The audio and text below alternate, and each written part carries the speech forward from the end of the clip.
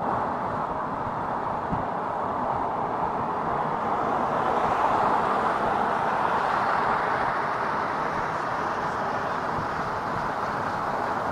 remember being invited by Humphrey Barclay, who you may remember, at London Weekend Television, yeah, ITV. You know, when I was first, just after I'd left Oxford, really, and he asked me to write an essay on what kind of comedy programme I would like to be involved with, and it was all tremendously pretentious stuff about the fact that there shouldn't be a studio audience, and it should all be very, it should all be shot on location and shot on film.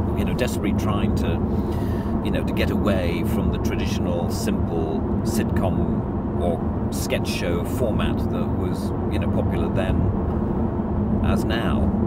And of course, in the end, it was largely, ambitious but pretentious waffle.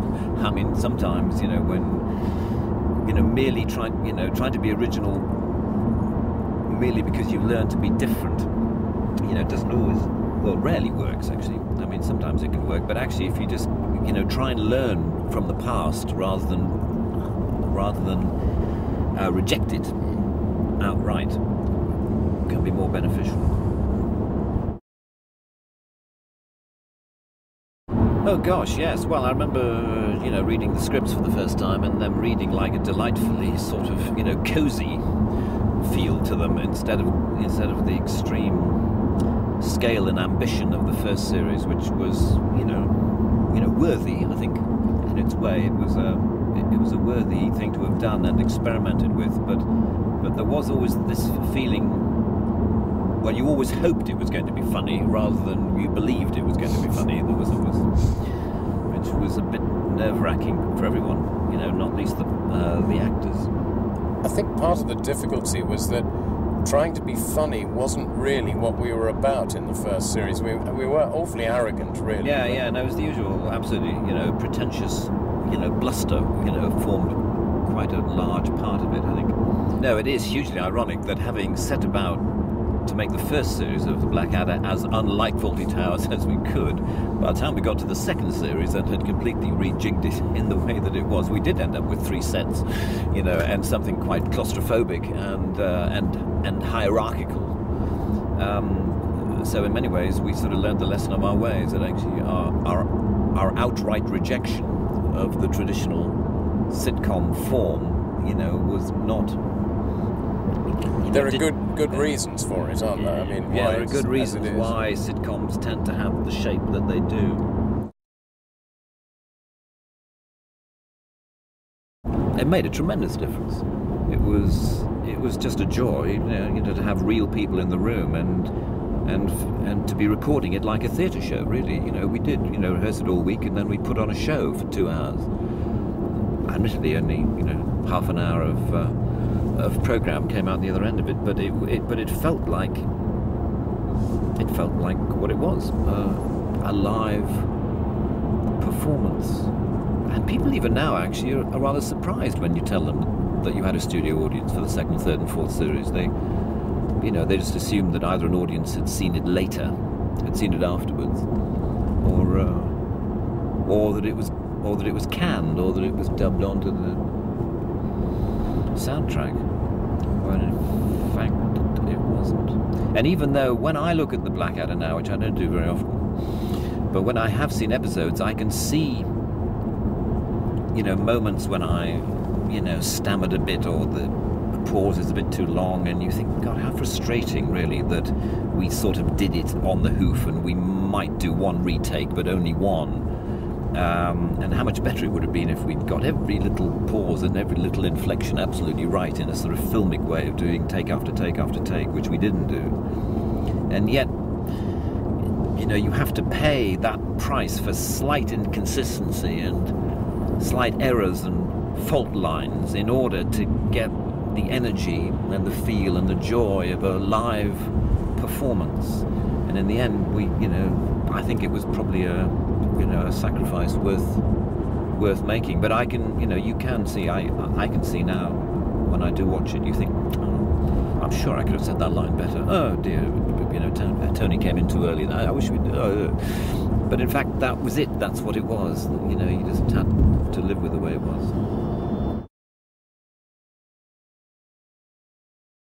It's all really about the character of the Blackadder, where the comedy, where the inherent comedy of his situation is rooted, because basically he's a bright and able man, and yet, you know, things go wrong for him in a way that we try to make funny. But you know, he wasn't a buffoon, or he didn't. I suppose he just tended to overthink things, didn't he? To outthink himself, or maybe it was just bad luck.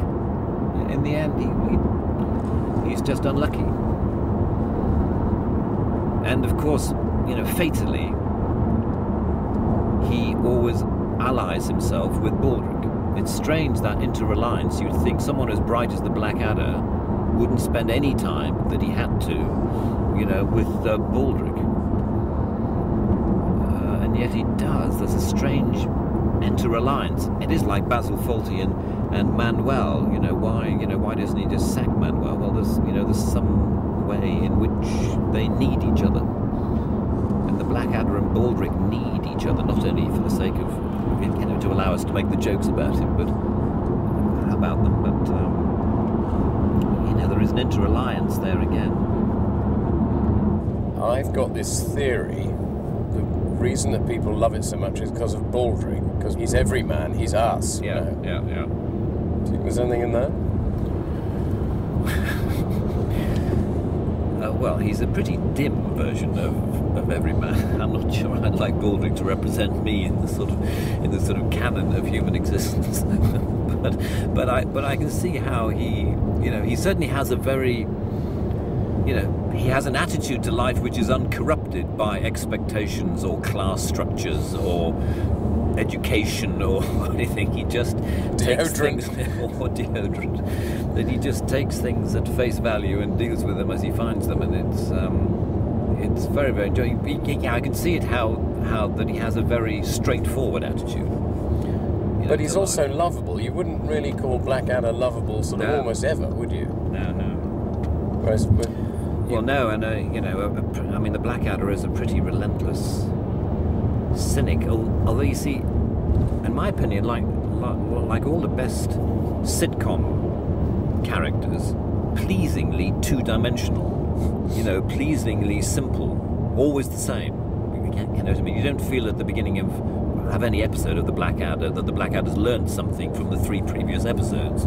You just know that he's going to have his same old sarcastic, careworn, attitude to life, and that's very reassuring. Which is a problem. I think it would have been a huge challenge and difficulty if we'd ever tried to make a movie of the Blackadder, because in movies, characters are supposed to be 3-dimensional, and they're supposed to, realise the error of their ways and change and develop, and they're different at the end of the movie as to how they were at the beginning. I mean, maybe we could have contrived a conceit which would have got round that, but in the end, I think the Blackadder is like Basil Fawlty or anyone comparable, is a sitcom character par excellence, and would have been very, very difficult to translate into any other medium, particularly a 90-minute lump of entertainment like a film. I think it would have been very tricky. I mean, what's been pleasing about the Blackadder in many ways is this feeling, in the 25 years since we first started doing it, it does seem to have a longevity in the audience's eyes. Of course, its period nature helps that. The fact that there's nothing really to date it in people's eyes. There isn't a 1970s sofa or wardrobe or political attitude to sort of sully the waters. In the end, you can just enjoy it for what it is. Even though actually, at least some of the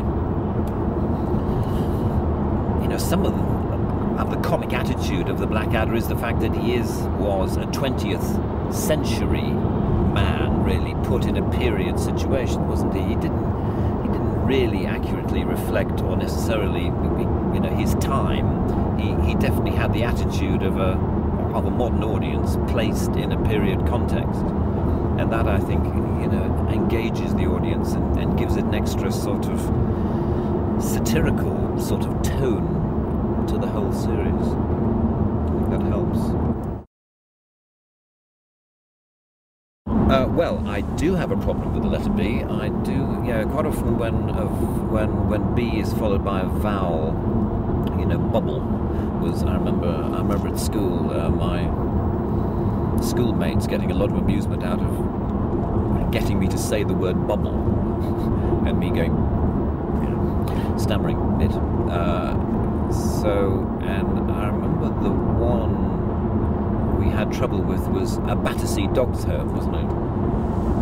A Battersea dog term, which we had a problem with in the live recording in front of the audience, and I just couldn't say. But I'm having difficulty saying it now. Battersea dog term was what I was saying. And then I said, say crufts instead. Yes, and of course, and I got the word down from the control room that I should say crufts, which is what I did.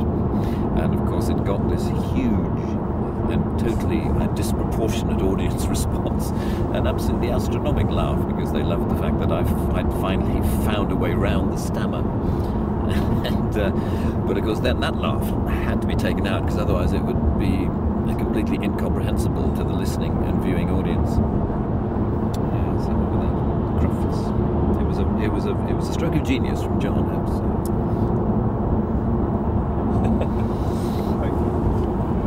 But Bob wasn't. Bob wasn't an issue. For some reason, B followed by a vowel and then another consonant and nothing else after it. Bob is fine. I can say Bob as much as you like. I don't have a problem.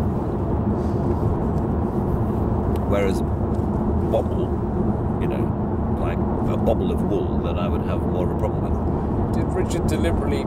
There was one in the Mr. Ploppy episode, wasn't there? Bibble. That is said that people Bibble, yeah. put a bucket on their head and say bibble. And say bibble, yeah. You don't have a problem with bibble either, do you? I can't remember. If I try and say it now, that I do have a problem with it actually, but bibble and say bibble. Bibble. Yeah, it's a mystery. It's a mystery.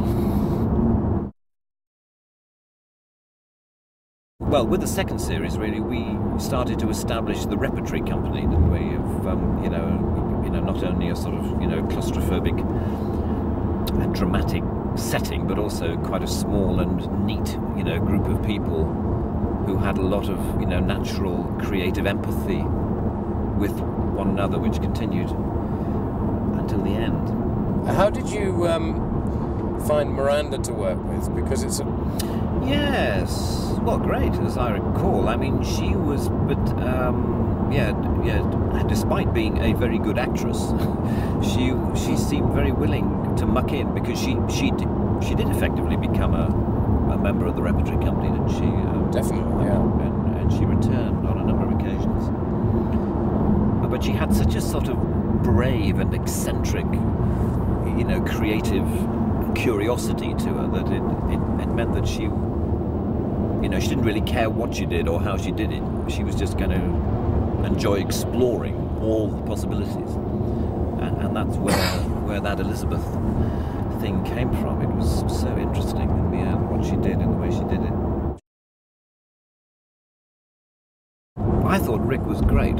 I loved the fact that actually it was entirely complementary to the attitude of the Blackadder. It seemed to me that the two worked fantastically well together.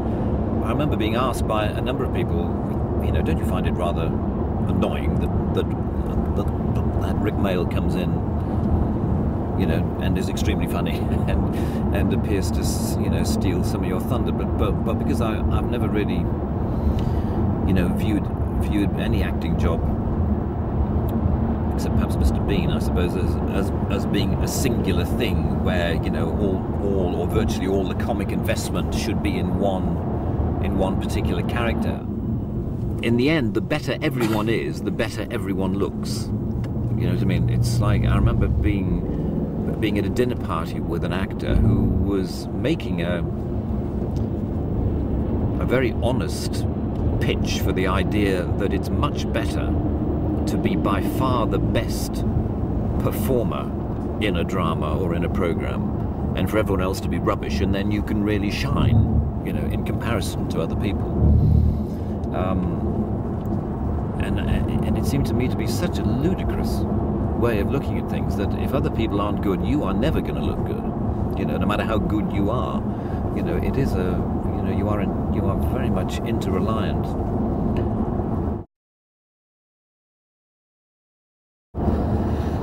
Yeah, it did seem to get more difficult as we went on. I think my overriding, you know, memory of the whole of the Blackadder canon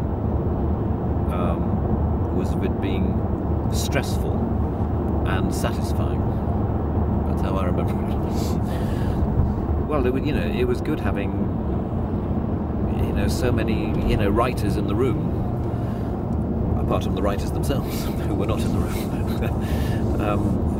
Which, of course, but what did it result in? Yeah, I remember it being intermittently hilarious, I think is how I might describe it. But I remember long periods in which it was really not very funny at all. You know, when we got in, you know, when either individuals or as a room we just got in a bit of a slump, yeah, or grump, and it was sometimes very, very difficult to drag us out of the ditch.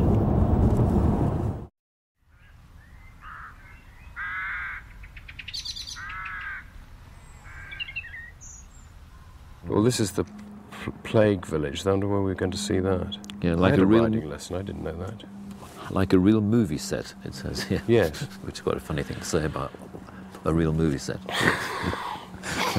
It's true. I suppose that's the thing, but one has a sense that one the other thing is wasn't playing at it. Yeah, exactly. It gives the impression of your kind of inexperience, really, and your kind of wonder, really, at the fact that the whole thing is happening. Yes. And the mechanisms and processes that are going on, which are relatively unfamiliar to you. Well, I was completely out of my depth. Yeah, that's another way of putting it.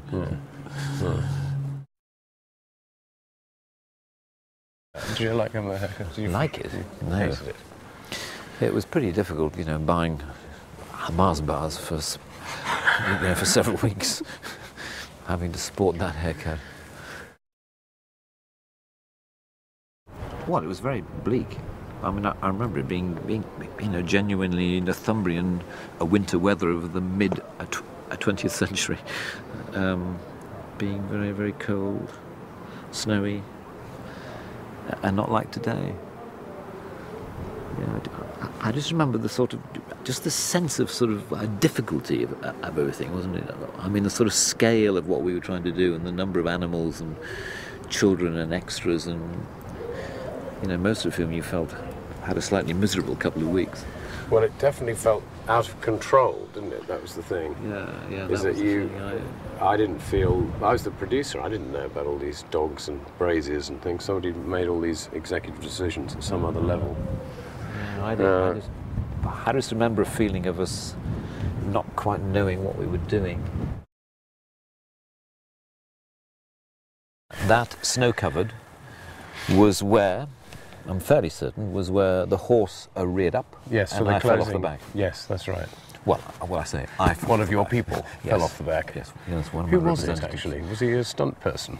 Yes, it certainly was a stunt person, but I can't remember which. But you did some of the riding there, didn't you? Yeah, the riding I enjoyed. I learned to ride, you know, for the first series.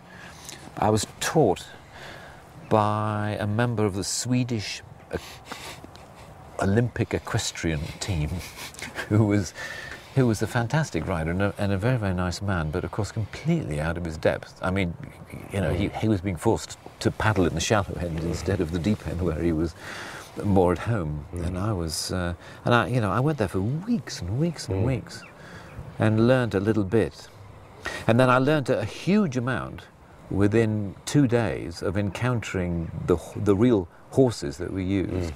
And the woman who came with the horses, who of course was tremendously used to making actors look all right, yeah. You know, actors look good. And then I suddenly started to find a confidence with it. Since which time I've hardly ridden at all. Hardly ever ride. Was it your masterwork, Ro?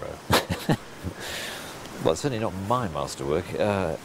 I may be part of a shared work, which is done very well.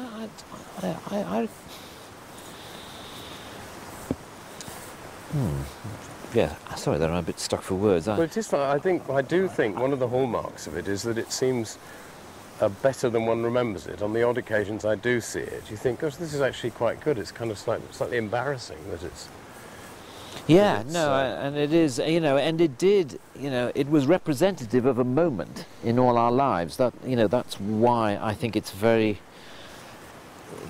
you know, it's sort of futile really to talk about reunions or a fifth series or anything like that, because I think it represented a comedy consensus, you know, between a group of individuals at a certain time in their lives, and as soon as you talk about, as soon as you try and recreate that chemistry 5 years later or 10 years later or 30 years later, it's very, very difficult.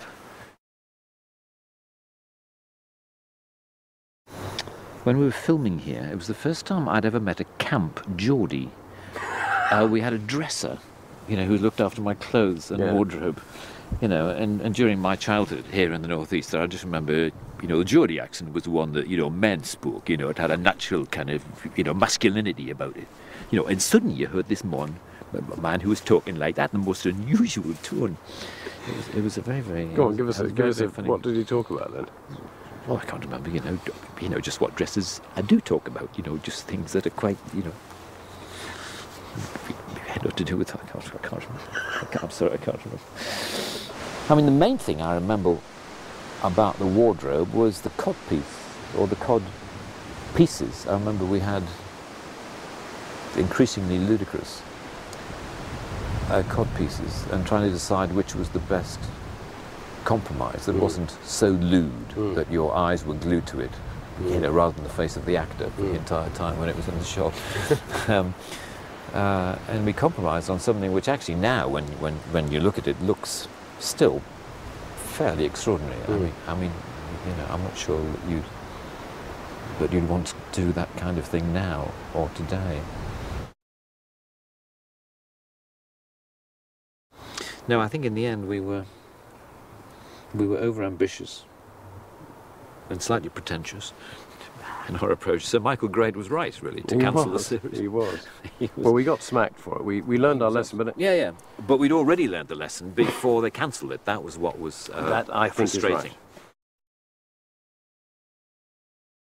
right. Yeah, I just think that the Blackadder represented a particular comedy consensus between a group of creative individuals at a particular time in their lives, and it worked extremely well. And it was just a, you know, it was just a wonderful fluke, really, that it did work so well. You know, I mean, you may say, well, you know, there are lots of talented people involved, so it was bound to be good. But as we know, that's no guarantee of success whatsoever. You know, we were just very lucky to find ourselves all together at a certain time, which was basically the 1980s, wasn't it? It was a child of the 80s, really, the Blackadder. You know, and it worked very, very well for us all. Okay. Thank you all.